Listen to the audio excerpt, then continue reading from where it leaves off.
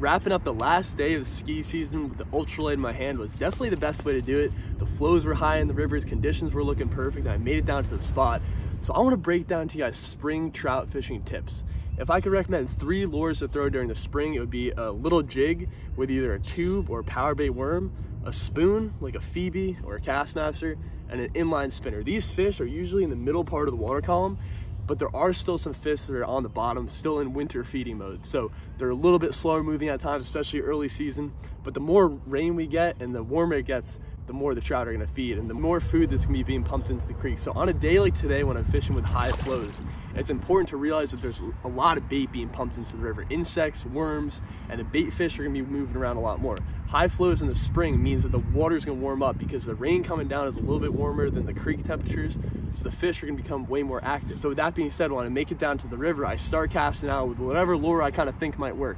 And that's totally dependent on the spot, how it looks. This spot didn't have that much visibility, so I was like, all right, ding, ding, ding. I'm gonna throw a jig, bounce along the bottom, look for those fish that are just kind of cruising along, looking for whatever bait's coming down on the bottom part of the water column. Also, fish right outside the current sometimes. If you got high flows and the current's ripping, the fish are probably right outside the current line, just sitting there, either on the bottom or a little bit staged up off the bottom, looking for the bait fish that can't make it in the current and kind of come to the side. So that's also an important tactic to take forward as well, is that when you're working your bait, you want to work it pretty slow because you're not trying to make it look like one of those really active bait fish that's going to get away from the fish. You want to make it look like a wounded bait fish or a worm that's going to be easily eaten by the trout and kind of slowly flutter in front of them. Later in the season though, I mean, you can get away with a faster presentation, but right now, early season trout fishing, you want to work it slow and really figure out what's going to get you a bite. And then once you get a bite, keep sticking with that. Don't be afraid to switch it up.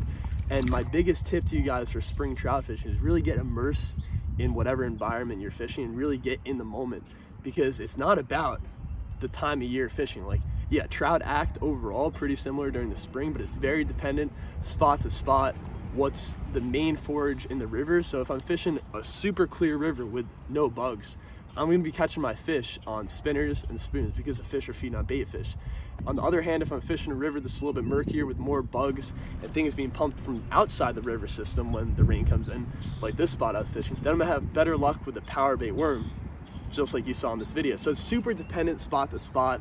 Also, whatever forage is present in the river. So each time you go out trout fishing, have an open mind, go out there with all the lures you might need and just be versatile in your sport. Make sure you don't get too caught up in your head about, all right, I need to be throwing this because this is the only thing that's gonna work.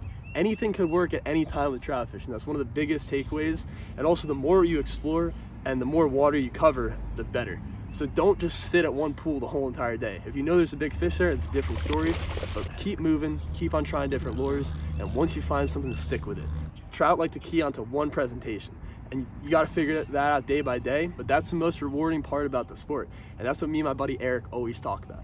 Anytime we're giving people trout tips, it's you find the one presentation they're keying onto for the day, now you found it. So that's kind of like the mystery of the day that you have to solve. Each time you go out there, you're solving your own mystery about what bait to use, how to work it, how to get bites, and then continuing on throughout the day, and you'll probably catch most of the trout that are feeding in that sort of way, which is cool. So today was an awesome day, caught a lot of fish after wrapping up the ski season. What a way to do it. And I hope you guys enjoyed the video. Keep on getting out there, keep on promoting the positivity of whatever you're doing. I'm sitting out here in my backyard in my little outdoor studio. I'm promoting the positivity of this. So even if you're going out for a hike or just getting out of work and kind of carrying your day forward, keep on just with that positive mental attitude. Never in the send. See you guys next time.